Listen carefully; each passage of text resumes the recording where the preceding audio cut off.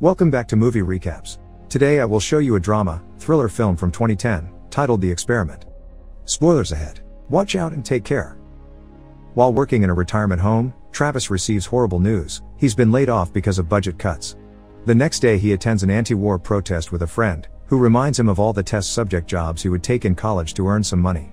A commotion suddenly takes over the protest when a soldier jumps to beat up the protesters, pushing to the ground a beautiful woman that Travis has been watching. Travis jumps in and pulls the soldier back, threatening him with his fist but not actually daring to punch him. The police take the soldier away and Travis checks on Bae, inviting her to have a drink with him after the protest is over. At the bar, they share their activism experience before Bae confesses this is her last protest because she'll be moving to India, and invites Travis to do the same. It's impossible for him to do so without money, but he does ask to see her again before she leaves. Later, Travis checks the classifieds and finds an ad requesting people for a behavioral experiment that will pay $1,000 a day for 2 weeks and decides it can't hurt to try. The next day, he goes to the first meeting where he befriends and chit-chats with 2 other volunteers, Michael and Benji. The person in charge is Dr. Archuleta, who makes them fill out a form before explaining what it's all about. They'll be testing the conditions of life inside a state penitentiary, and the only requirement is that nobody has served any time. The participants will be safe at all times, but they must remember that some of the subjects will be deprived of their civil rights.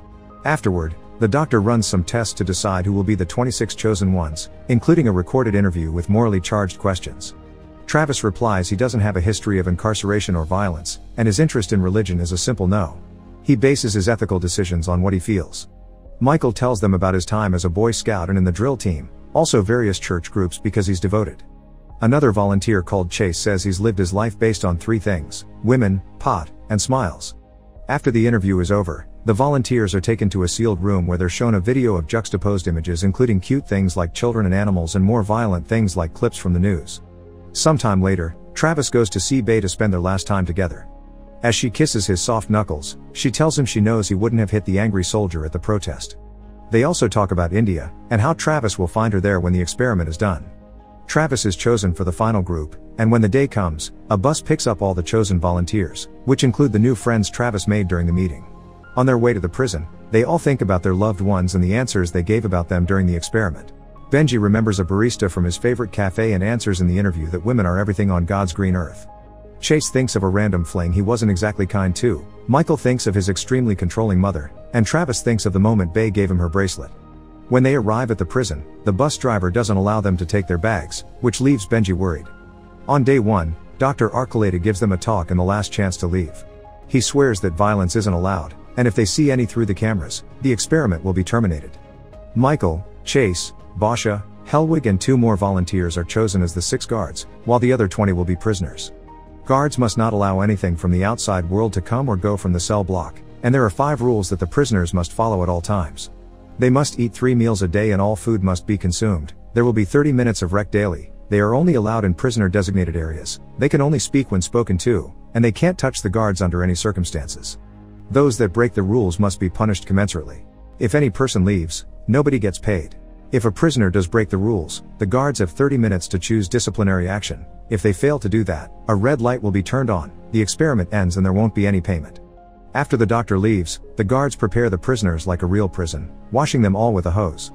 Basha shows pity for having to put them through this, but Chase is already having fun calling them names and humiliating a volunteer called Oscar. Afterward, prisoners are put in a line while the guards read the rules. From now on, inmates will be addressed only by their numbers. Travis ends up in a cell with Benji, who is a graphic novel artist, and Nix, a man who insists to be referred to by his number. A flashback of the interview shows why some of the volunteers have joined the experiment. Nix and another man simply mention the cash. Michael is doing it for his mother because she broke her hip and he needs to pay rent. Chase wants to impress women with the money, and Travis answers he wants to escape.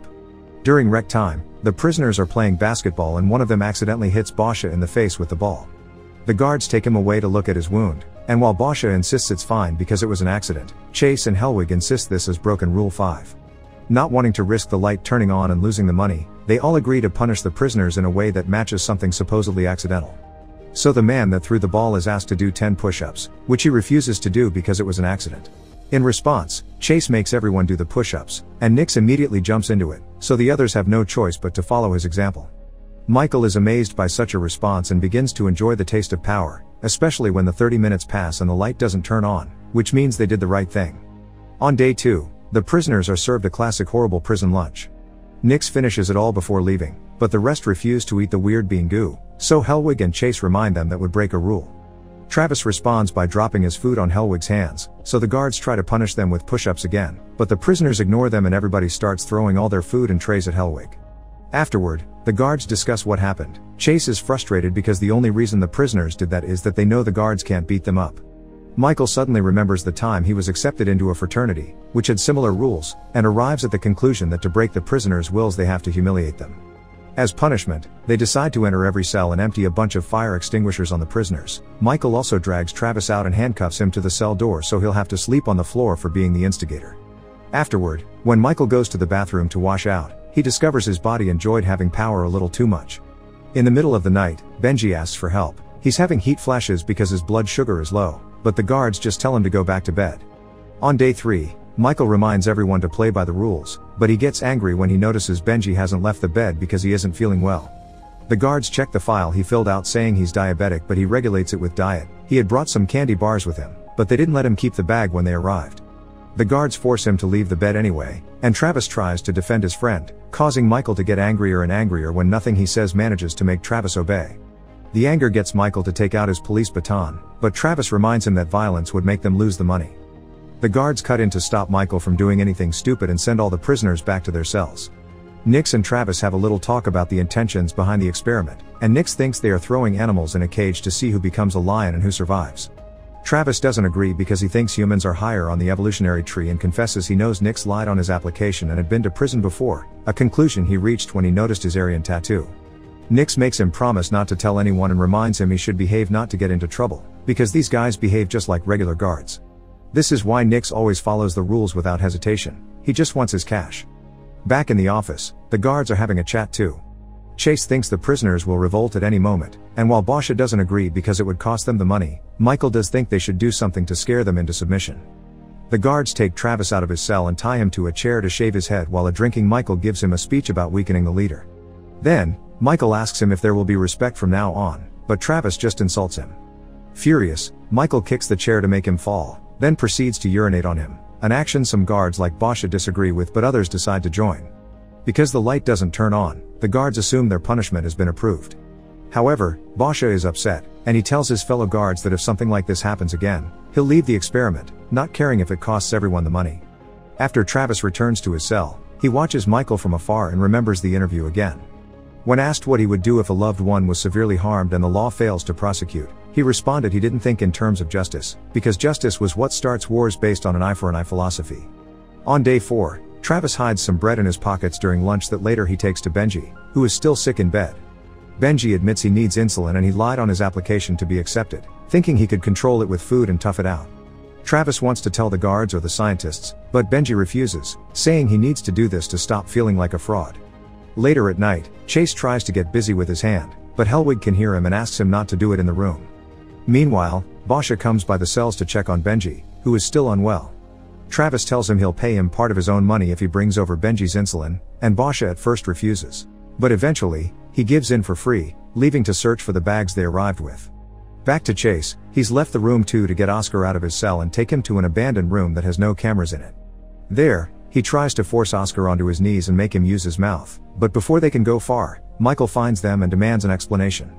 Chase lies and says Oscar had some intel on Travis that he didn't want to share in front of everyone, but the conversation gets interrupted again, this time by Helwig. He takes all the guards back to the office to show them what he's found on the cameras. It's Basha, going through the bags. They go after him and after finding the insulin in his pocket, Michael gets him to confess who asked for it by promising forgiveness. Afterward, Michael takes the insulin to Benji, but also makes Helwig take Travis to the bathroom. There, while shaving his own head, Michael says he isn't a monster, but Travis has broken the rules, and if the experiment hasn't been interrupted is because the scientists approve of his actions and Benji has always been safe. Travis thinks Michael should use his prize money to check into a mental facility, and a furious Michael decides on the next punishment. Helwig shoves Travis' head in the toilet until he finally says aloud he's just a prisoner. At first, Travis keeps on insulting them, but eventually his spirit breaks and does as he's told. Once he's sent back to his cell, he breaks down and cries. Later in the middle of the night, the guards take Basha off the bed and beat him up as punishment in that abandoned room with no cameras. On day 5, Benji is feeling better and joining the others in the daily routine, but Michael has another surprise for them. Basha will become a prisoner for breaking the rules. Annoyed by Michael's condescending speech, Travis takes off his uniform shirt, and while his fellow prisoners follow his lead, he climbs a cell door to ask the camera to open the gates. Michael drags him down and presses him to the floor with his baton on Travis' neck, so Benji tries to help by hitting Michael on the back of his head. Michael responds by hitting him hard with his baton, which leaves Benji twitching and bleeding on the floor. As punishment, Michael orders the guards to divide the prisoners up and isolate them so they can't communicate. Travis gets the worst of it when they lock him inside an old boiler pipe for the night, and even in that pipe there's a camera. One of the guards isn't very happy with this mess and wants to leave, calling Michael crazy, but once again, Michael reminds me no red light means they're behaving correctly, so nobody is leaving. On day 6, Chase visits Oscar in the abandoned room to hit him and finish what they started the other day. Meanwhile, Travis is starting to lose his mind, but he gets an idea when he remembers he still has his bracelet. He takes it off and uses it to open the pipe door, hearing Oscar's cries for help as soon as he comes out. Travis rushes to save him, hitting Chase from behind and grabbing him while Oscar knocks him unconscious with his own handcuffs. Then they use Chase's keys to free all the prisoners. Nix is finally tired of playing nice, but it's too late for Benji. He's died from his injuries. The prisoners are furious and ready to fight. As they begin attacking the office door to get it open, Michael grabs a knife to defend himself, but the other guards think he's crazy since they are clearly outnumbered. They run away and Michael follows them, trying to convince them to stay behind and fight to recover power, but they can't leave the building because they can't open the gates from inside. The prisoners catch up with them and begin beating the guards up, with Travis calling dibs on Michael. When Michael tries to use the knife, Travis catches it with his hand and, after pushing Nix out of the way, he begins beating up Michael as well. The fight suddenly ends when the red lights finally flash and the gates are opened, allowing everyone to get out. Hours later, the bus comes to pick them up, and everyone returns home with a hefty check in hand and wearing the same clothes they arrived in as if nothing happened. Nix asks Travis if he still thinks humans are higher in the chain of evolution, to which Travis replies yes, because humans are capable of doing something about it. Many days later, the experiment appears on the news.